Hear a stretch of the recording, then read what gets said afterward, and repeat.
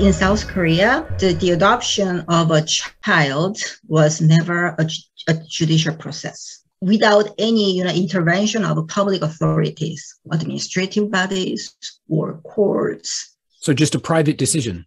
Right. I guess puts a lot of responsibility on the people involved because they might be motivated by many things. There's no watchdog or authority to look over those behaviors or actions. So that would be a bad thing. Is that correct? Mm-hmm. Right. And, without any public authorities determination. So it is only, private adoption is illegal, has been international standard since 1960s. Yeah, just because it's too dangerous for children. Even those children are your own. You cannot give those children to other people as you want. Even if you want, and even if you think that those people or those facilities can really take care of this child well, but you cannot give them away. Yeah, there has to be a legal body that makes that decision. And they should be under the child protection system, which is public, which is run by public authorities. So in the 1980s in South Korea, it was still private? Adoption was private until 2012 in South Korean legal system. Yes. 2012. That's such part of our modern history, modern life. Yeah, less than a decade. So this is about family law.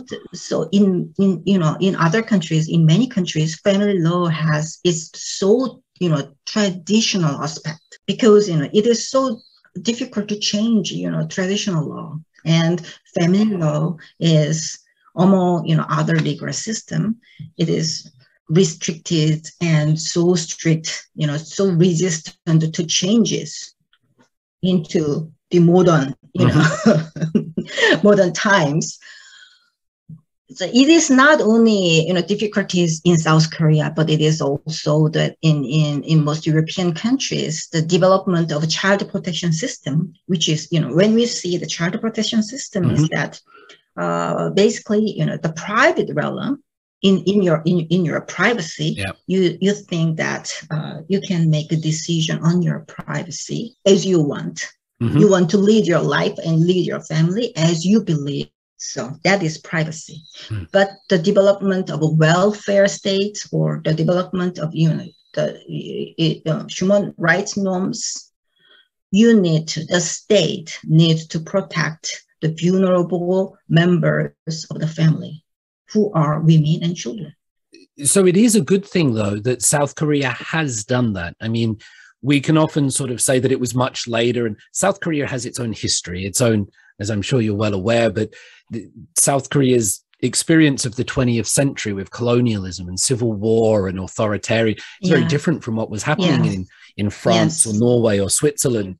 So it is a good thing that even though it was as late as 2012, that system has come into place. But it is too late, because we did have chance to develop, so it is so tragic or so unfortunate that South Korea never put its priority on the protection of the rights of the child.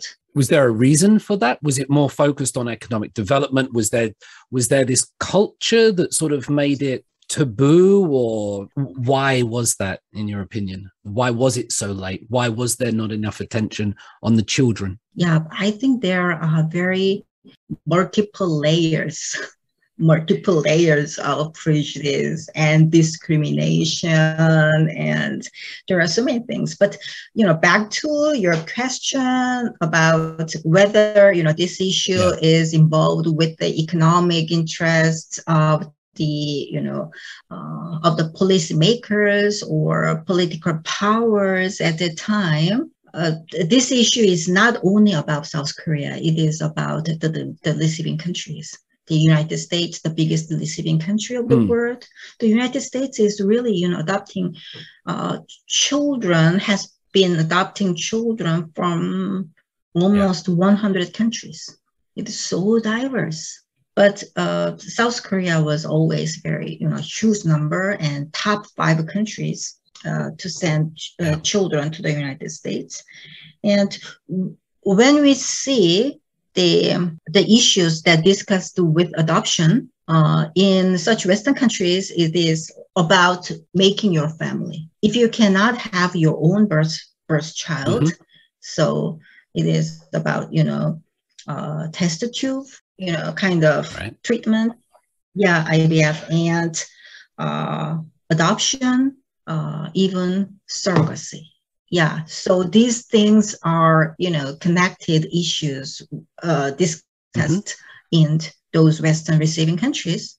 And in South Korea, adoption is talked among the issues like orphans, unwed mothers, or even abortion.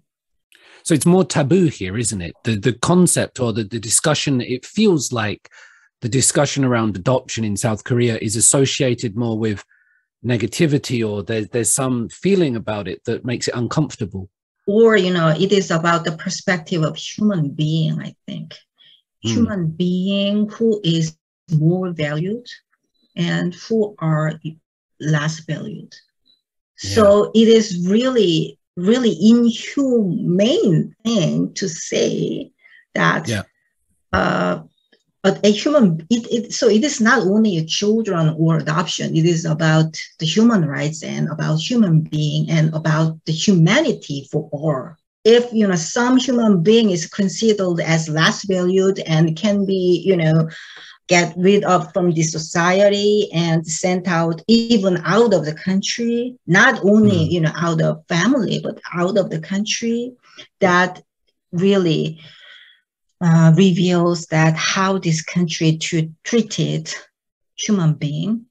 Something of a paradox, because Korea is that collective, that uri, that 단일 민족, that kind of, we associate Korea with ideas of family and having a position inside a family, whether we call it Confucianism or traditional culture, but that feels very real. So it seems like a paradox that this would be happening more in Korea than in other, let's say, more individual focused societies. Yes, and the really horrible thing to say about the procedure of adoption from South Korea is that to make those children adoptable, which means eligible for adoption, this country choose the methodology, the method to make them orphans.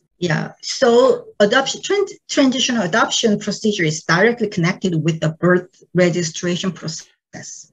And this would be the Hoju system, the family system. And for a long time, women couldn't be the head of the family by themselves, could they? That's quite a recent change as well.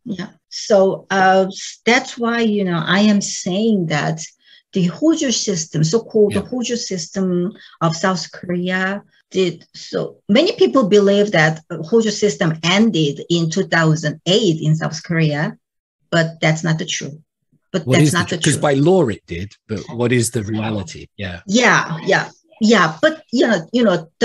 word Hoju disappeared in the family law 민법 of South Korea. But basically, the idea and the system. The Hoju system means is patriarchal system in South Korea. Patriarchal system means that the head of family, patriarchy, has the power to make a decision to give them under the Hoju system. Hoju, the birth registration means registered into a family.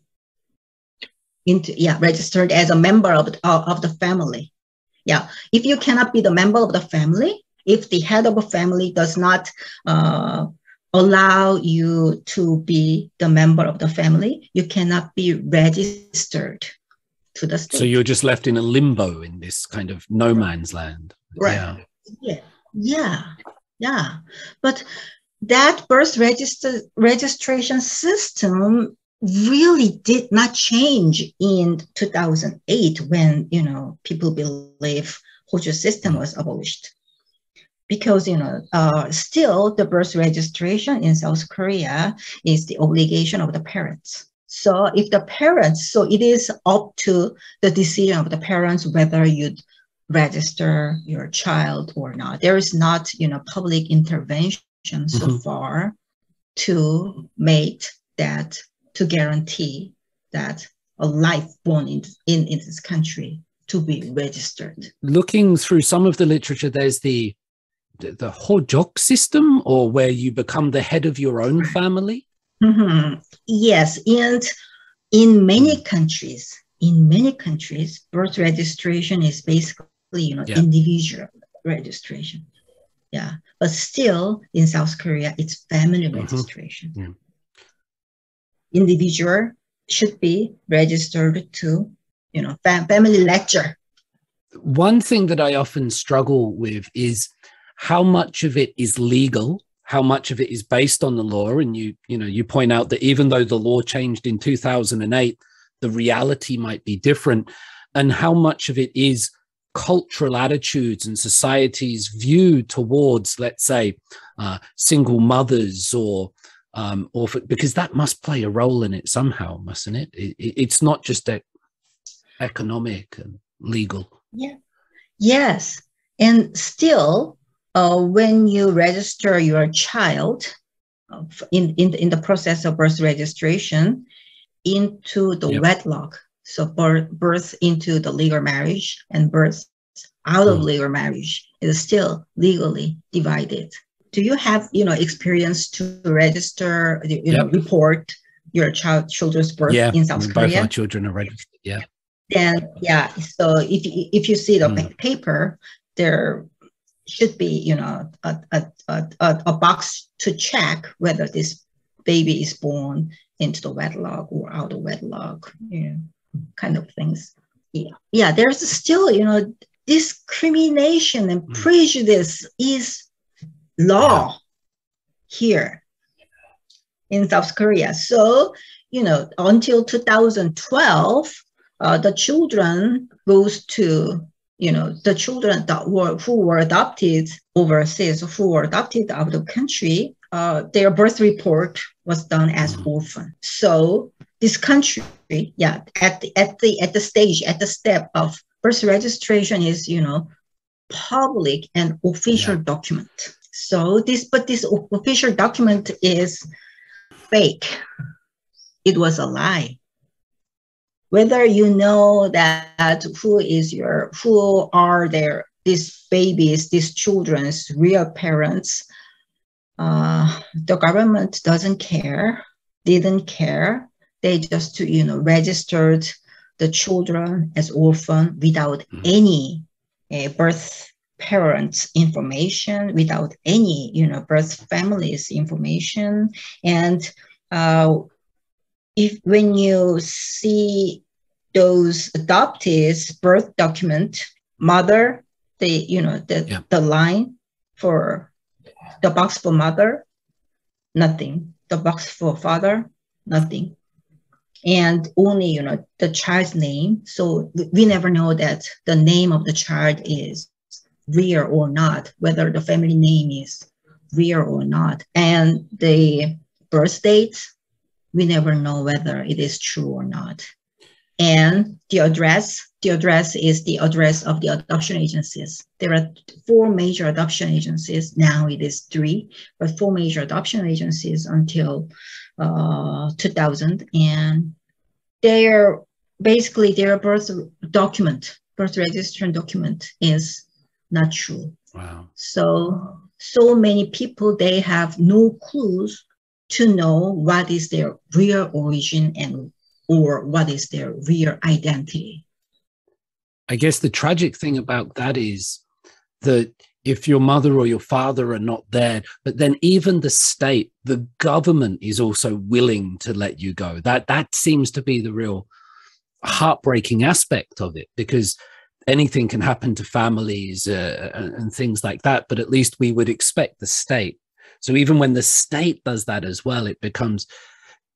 So having experienced that, do Korean people that are adopted overseas, having experienced that kind of sense of abandon where they have been like that, and the fake documents that you talk about, do they feel animosity or anger, or do they want to come back? I guess every experience is different, but does that affect their own search or quest for what happened?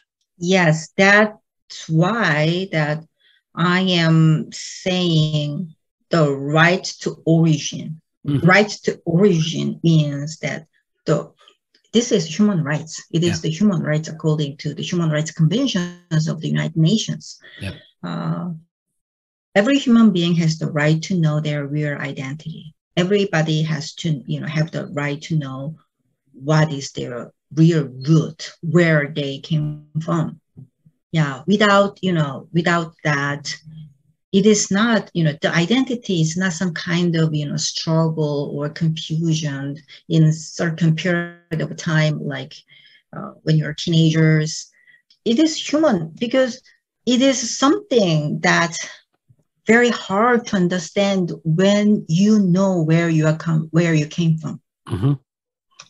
We know who's my mother, who's my father, and what was our, ancestors, and where I came from. Mm-hmm. What kind of family I'm from. This is the fact that I've realized after I talked with adoptees, how they struggle to know where they are coming from. It is, really lifelong struggle when we see them. It is not, they are not happy, or they are happy or unhappy, or their family was loving family, or, not so loving family. Just the knowledge. Yeah, they have, yes. It's about their origin. So, and the struggle or the desire usually became bigger when you have your own child.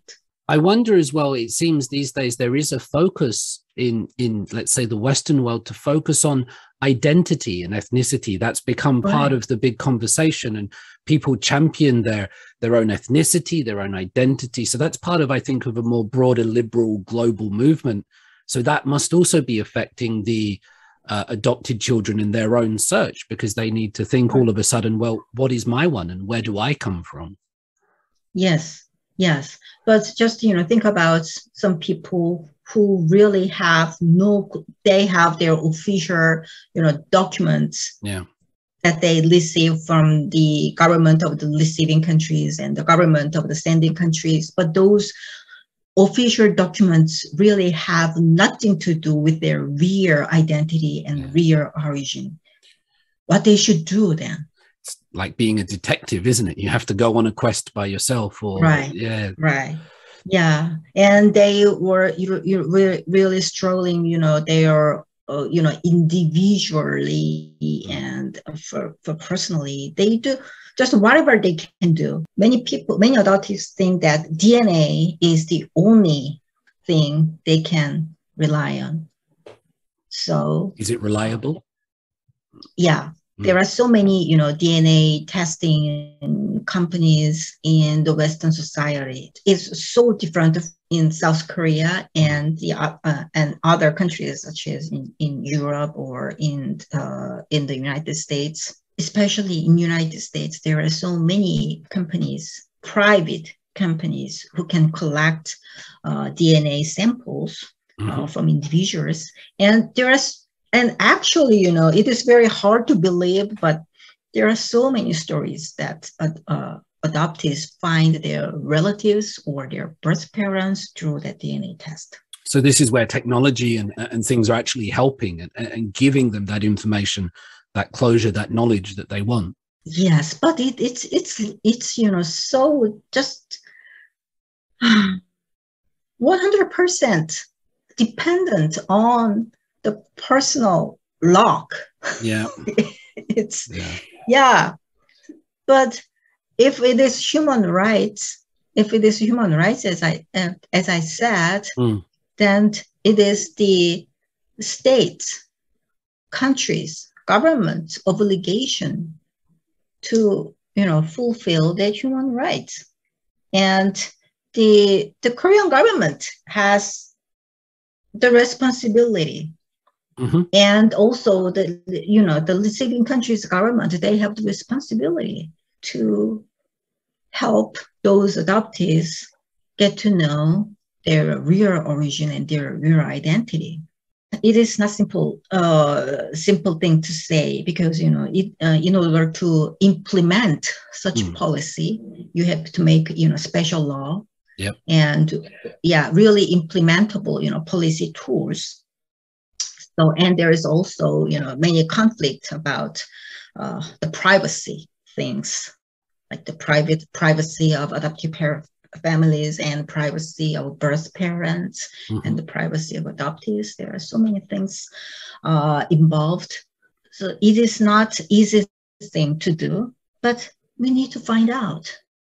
But the problem is that nobody even ever started to considering about this issue. So that is why, I really hope to raise the awareness of the public, and not only in South Korea, but also in Western countries. In terms of the state's responsibility and the organizations, I also wonder a little bit about citizens. So when there was this amount of South Korean young children who weren't on a family register, who had their sort of documents perhaps manufactured, and they were then sent abroad, why weren't they adopted by South Koreans in Korea? Why would, and again, I guess that's a very difficult question, but I wonder why they had to go overseas and not to Korean people who could not have their own children or were looking at IVF treatment and such forth. Why was it that they went overseas rather than being adopted here? That is really a tricky question. So it is involved a lot of things. So when I said that adoption is not only adoption, but it is basically the rights of the children's issue, because, in order to make such a huge phenomenon of transnational adoption from South Korea, you need to distort your birth registration system. You need to, sacrifice your child protection system, and you need to degrade your family law system. So it is all connected. Yeah, that is all connected. Everything is connected. Birth registry system has really, so many problems in South Korea. And actually, the United Nations Human Rights Treaty bodies made huge recommendation to fix the birth registration of South Korea. It is not only those adoption things, but also because of those, basic fundamental flaw of this system, the children born in this country, such as, migrated children in South Korea, who cannot register in their, nationality countries, embassies. Many children who really cannot be registered to anywhere, but in South Korea, so at least those children can be registered. If they are not registered, they don't exist, as a human being in front of the law, by the law. So in South Korea, in such cases, the migrated children, they have no way to birth registered. And there are so many, cases that fake birth registration, and the children were born but not registered, but a person is registered, but this person was not really born. There are so many cases.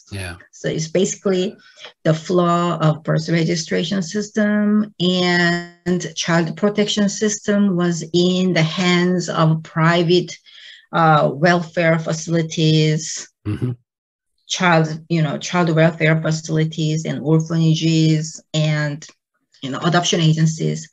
Everything is connected, and it is such a huge problem.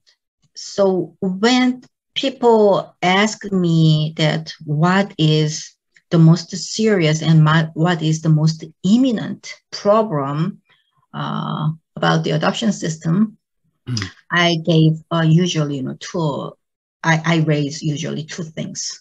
One is that for the children born in this country at this moment, with this fragile system, their security and their safety is really at risk. So we need to fix them.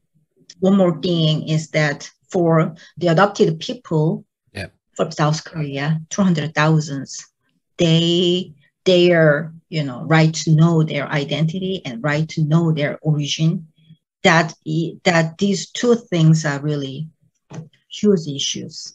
When you talk about the safety, the first one being sort of the safety and the protection of children, recently in South Korea, we saw the tragic case of Kyungeun and what happened to her as a young adopted child, and then the tragedy that unfolded. How did that affect the conversation or your work or research? Because all of a sudden the whole country was then focused on this, if only for a short while, and then the attention went elsewhere.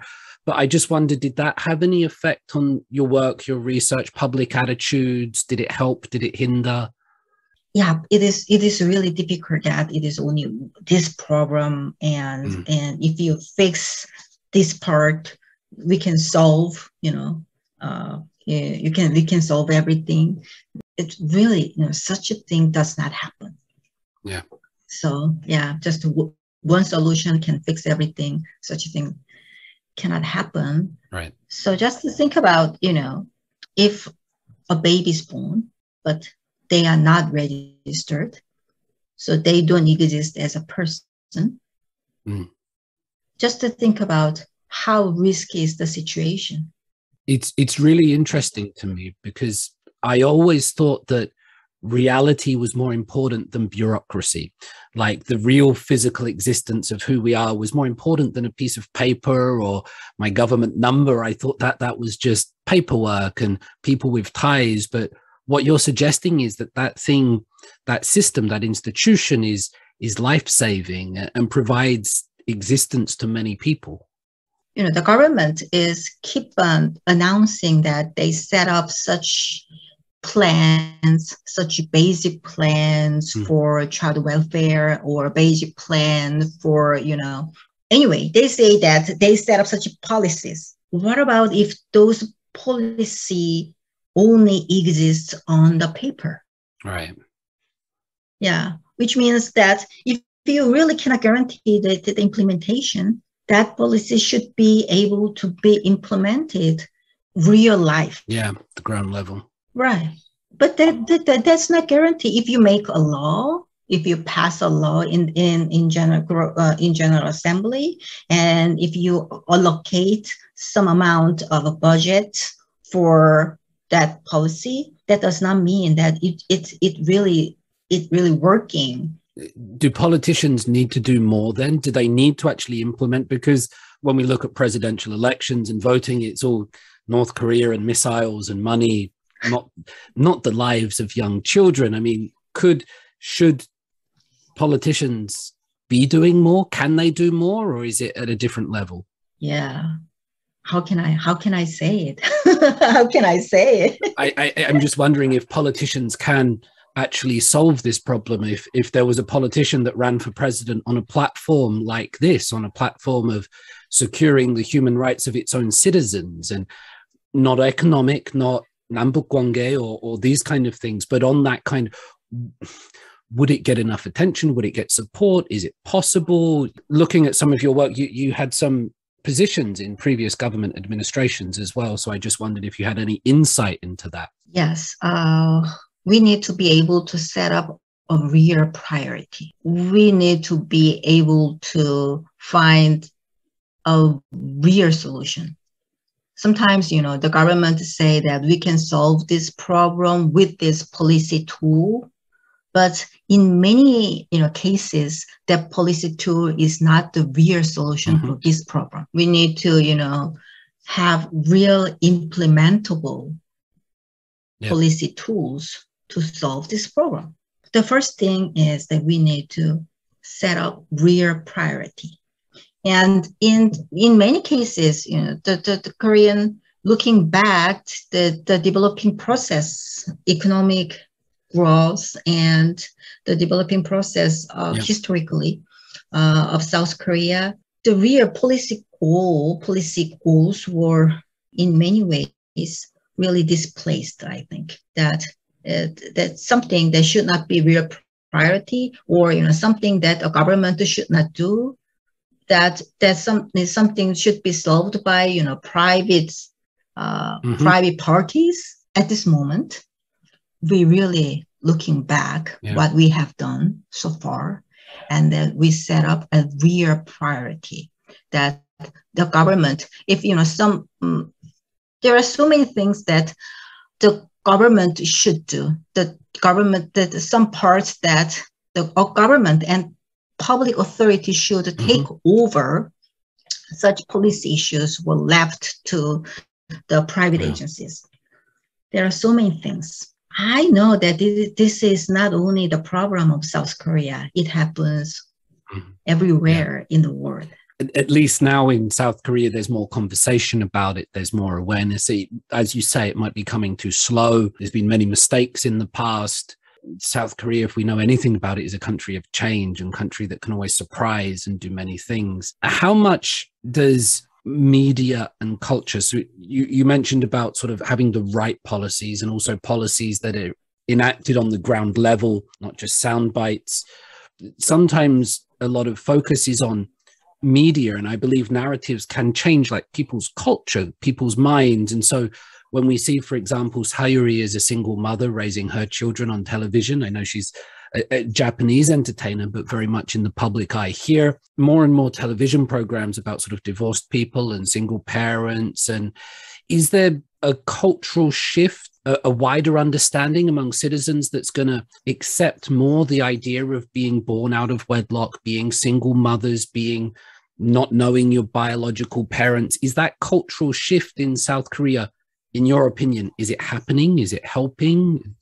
These days, and there are so many sound bites about that the government is doing, things better. One of those, can I say propaganda? One of those propagandas the government is spreading to these societies, that the Korean society wants to solve the problem of low birth rate.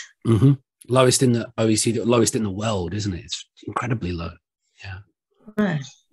Yes. But the low birth rate, the number of birth rate can be a policy goal of a government. Childbirth is 100% personal decision. That's the decision of women, and that's the decision of a family. People do not have child in order to fulfill the policy goal of a government. Governments spend billions of dollars trying to affect it. But when they say that they set up some goals as set up some number as a policy goal, and we are going to raise a birth rate to this level. And what's the purpose of the policy? Is usually, to fulfill some goals related to economic growth.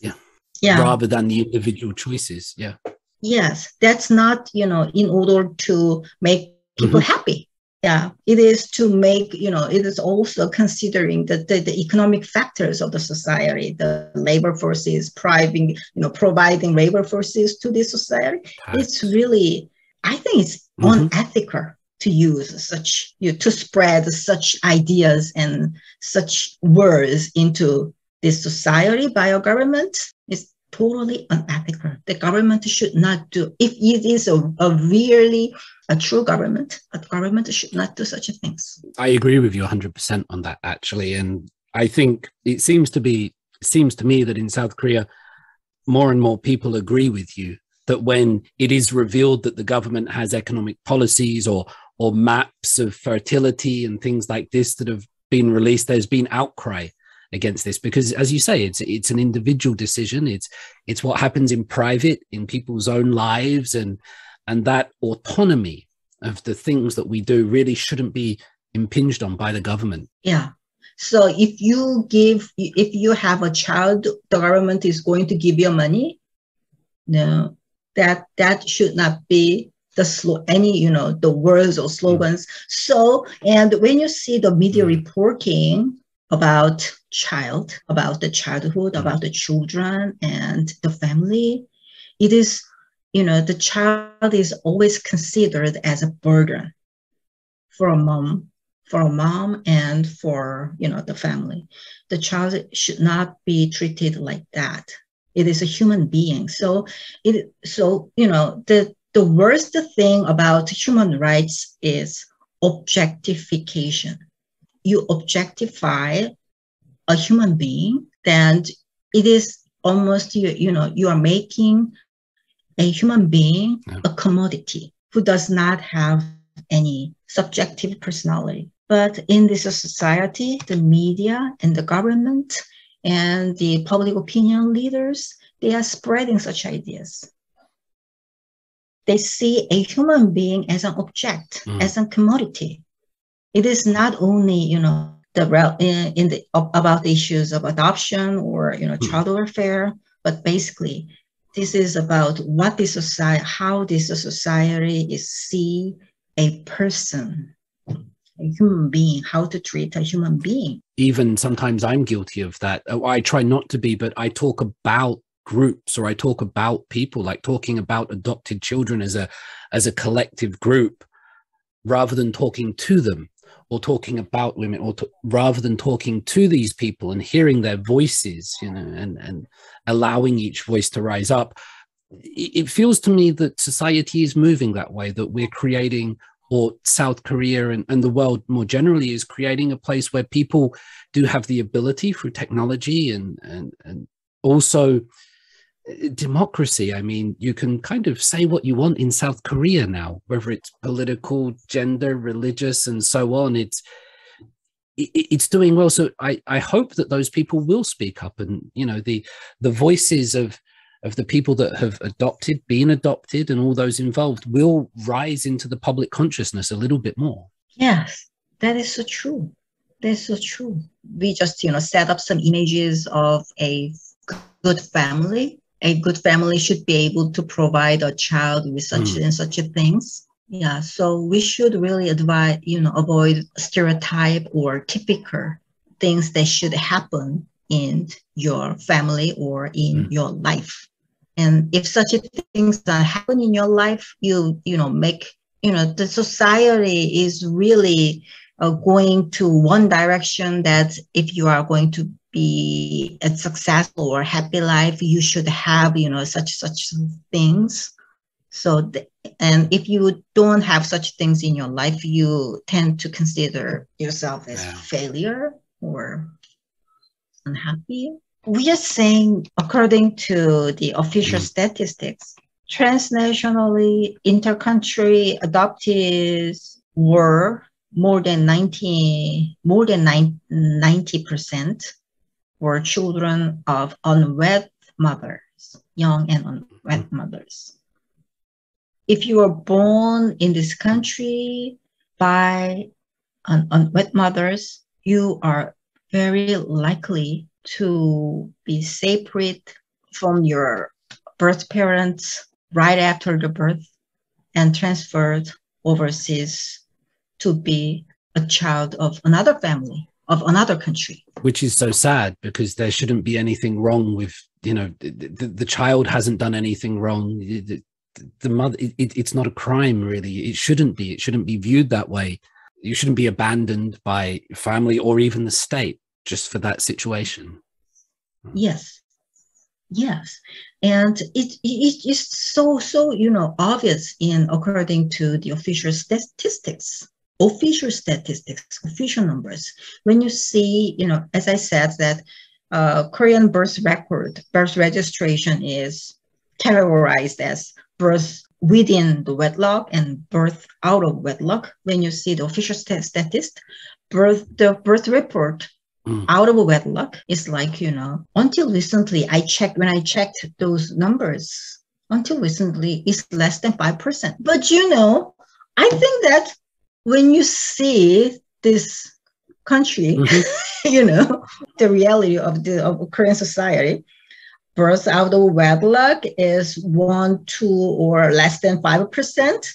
I think that's not rare. I don't think that's rare. Because of the flaw of birth registration system, or, you can make a fake birth registration. So there must be something that is happening in reality. So the numbers aren't true. People are hiding it, or it's ignoring those people that are born like that. The number must be much higher than, 5%, because South Korean, they're just people like anywhere else in the world, but it's not reflected in the statistics, not reflected in the numbers. I hope it gets better. I just wonder if what happens next, does it get better? How does it get better? What do we do? That's a really ridiculously big question, I know, but what happens next? Wow. Because, recently, that is really a question that I am not really ready for. Because, I was really focusing on talking about what was wrong in the past, because that what we did wrong in the past is affecting the present. So I was really focusing on reveal the truth, what happened in the past. So what we should do when we talk about rectifying the process to rectify what happened in the past, we usually say 3 processes: truth, justice, and reparation. Truth, justice, and reparation. Truth means that we have to know what really happened. What was the truth? So it needs very close investigation on the official authorities and the private bodies, like adoption agencies or other orphanages or child welfare facilities, because these are all private entities in South Korea. So we need some special measures to implement thorough investigation, what really happened inside those private entities. Justice, which means that we need to know who and which organization is accountable for what. Now, without this justice process, I don't think that reconciliation is possible. People, tend to say about the reconciliation, you just forgive what happened in the past, and we just move forward for the better future, kind of things. But without this truth and justice process, such things moving toward better future is not possible. And what is the reparation? It still needs further discussion. What is the real reparation for those people who are deprived of their true origin and identities by systematic process of the government, basic process to rectify what happened in the past. But we really didn't have chance to start even the first step. When you talk about reparation, do you mean, my mind immediately goes to financial reparations? Is there something else? Is there another aspect of that, like granting nationality or citizenship, or is there something other than sort of financial reparations? Think about, what happened in South Africa after the apartheid, such a, tragic history, and what they have done is Truth and Reconciliation Commission. And for reparation, there are so many things that they can do. Not only, for financial, aspects, but also we can, take measures to remember what he have done so far and never repeat such things in the future. So those things can be considered as part of reparation. It's very easy for a country to look at other countries and say what other countries have done wrong, whether it's involving in war, colonization, human rights. It's much harder for a country to acknowledge what it has done wrong. Doesn't matter what country it is. But is South Korea ready to do that? Is South Korean society ready to look at what it did wrong to its own We people? already did it, like, Gwangju massacre. And, there's and other civilian massacred during the Civil War, Korean War. And it was Daejeon. also 20 years ago, and 10 years ago, we set up some truth special committee to do some investigation and also deciding the level of reparation for the victims. We do have experiences, but the problem is that we think that it is not only South Korea, but other parts of many Asian countries. We tend to think that confuse democratization and human rights.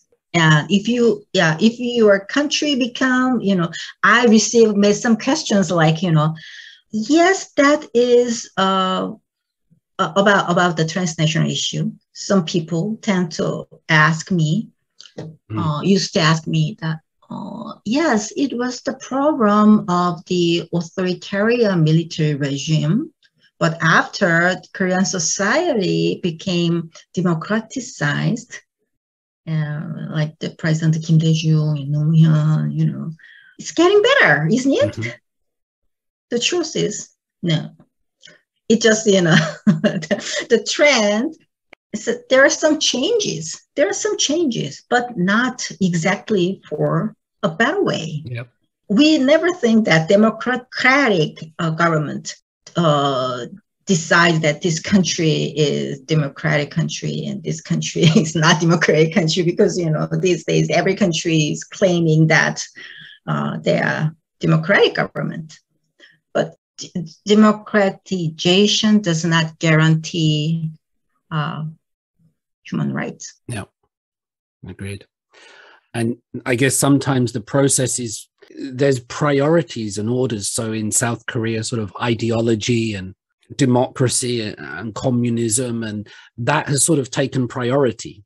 That's been at the forefront. And also the colonization with sort of sympathizers or 친일파, they all sort of seem to rise to the top of truth and reconciliation commissions, whether it's with Jeju, Gwangju, but the other ones, what you're focusing on, an adoption and these people abandoned, are way down the list of priorities there, it seems, in the politicians' eyes. The really, critical litmus test about the notion of human rights that divide between the older generation and younger generation, I think it is their understanding about LGBTI rights. Yeah, for, younger generation, 20s and early 30s, they truly think it is no doubt that that is human rights.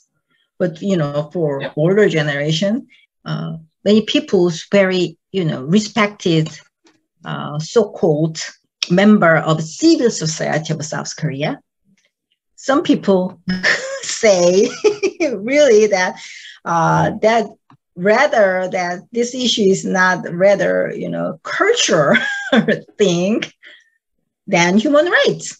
Or they use 시기상조, like let's talk about it later. They delay the conversation. So Kyungeun, how did you, because we've no disrespect to your age, obviously you might not be in your 20s and 30s. How did you come to understand that then? Are you asking that how do I know LGBT right is human rights? Yeah, because you just said it's a generation thing, and I agree with you that many young people take it for granted. They don't question it, whether they Yodang, Yadang, ruling party. It's just kind of that. Yeah. But it's harder for the older generation. Yes. So I'm just curious, what was your journey like with that? What was my journey about human rights? Wow. Specifically, I guess with LGBT in Korea. Yeah. I think I just know that I didn't have any, confusion or any, struggle to accept the concept that LGBTI rights is human rights. I think it is. Yeah, for me, it was so natural. I think that because I learned international human rights norms or, international human rights law, or I was always, focusing on this issue for many years in my life. And I basically consider myself as a international law scholar. So maybe that's why. Education helps, I guess. Yeah. Right. Yeah. Wow. That's the power of education, right? With me personally, I've found it's always been necessary to keep updating myself. So it's not about what was right or wrong when I was 15 or 20 or 25, because attitudes change. So it's not about, I think, telling people you're wrong, but it's more about sort of saying to people, well, maybe update once in a while. Like we have to update our phones and things like that. Sometimes we get stuck in this right or wrong attitude, but it's more about understanding change, because ideas and values are changing all the time. So it's about staying up to date, which is hard, but that's how I try to do it. Yeah, you're so right. Do people reach out to you? I mean, how I've seen your articles, your columns, and actually somebody emailed me about my columns asking for your email address, and they reached out to me, and that's why I sort of became more aware of what you were doing. So just to bring it sort of background full circle, like those articles in the press, they had an effect. They connected with people. They reached. Yes, but most of the people who are reaching out to me are adoptees. Yeah, but I would rather, because when I finished my thesis, PhD, that it was the issue of my the PhD dissertation is about the intercountry adoption, and Korea is such a the biggest sending country in the world history. But my PhD dissertation was the first and only thesis, PhD thesis in Seoul National University's School of Law. Yeah, first and only, which means that there are not really many research background or foundations in this country. I did really a lot of interviews since 2017, because I finished this dissertation 2017, and I did a lot of in-media interviews, and I also published the book for public general people, but it really did not draw much attention as I expect. As much attention as I expect from Korean society. That's why I decided that I should write about it in English and reach out to adopted community who are really first-hand, direct right holders on this issue. Yeah. But I am not really talking about it as an individual and personal issue, but as a policy and state's obligations. So I am expecting the responses from the government of the receiving countries, because those governments are the governments of adoptees. They are all foreigners in South Korea, but they have some interest about their rights, about their human rights in South Korea.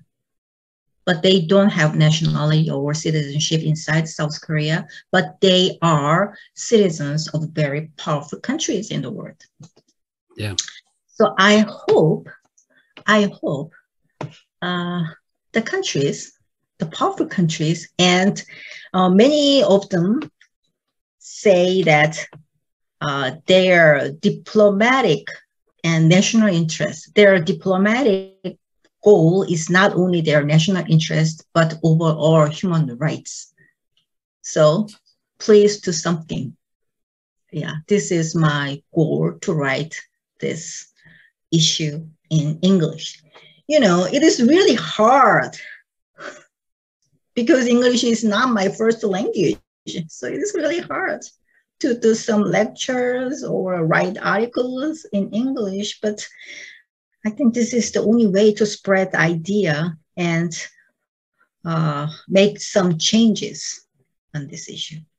You're a genuine pioneer with your research, and I can't guarantee that powerful countries will do anything, but I know, though, yeah, because I saw that how they treat this issue. They, once they heard about it does not mean that I didn't have any opportunity to talk to those countries. I mean, the embassies or somebody involved with, in those countries involved with this issue, who are in charge of this issue.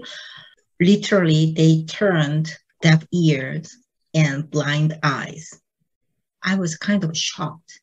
Is that not the problem with human rights, that they're always politicized? We see it, I think, sometimes with attitudes towards China or with North Korea. We use human rights, or people use human rights as a catchphrase or as a soundbite to fulfill their own political goals or policies, rather than the actual fundamental idea underneath it all. Because maybe it's actually impossible it's very hard to believe in those human rights. Yes, that's it. So sometimes I think that I'm really crazy why I am doing this, kind of feeling that I can do something better, but why I am doing this? But that's the question that I always ask to myself. I feel I am, it's part of my obligation, because I am the person who knows about it.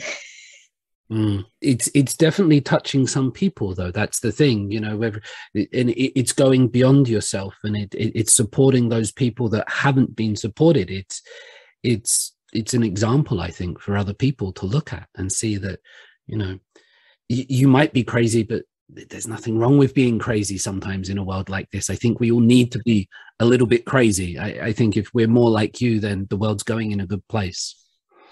And in the world, there are quite a few crazy adoptees, actually. Yeah. and I talked to them, said, yeah, crazy people make changes. Sometimes, crazy people make changes. Absolutely. I'm going to finish the conversation there. That's going to be the last thing that I put on the podcast, Kyungeun. Like, crazy people make changes, then it will finish.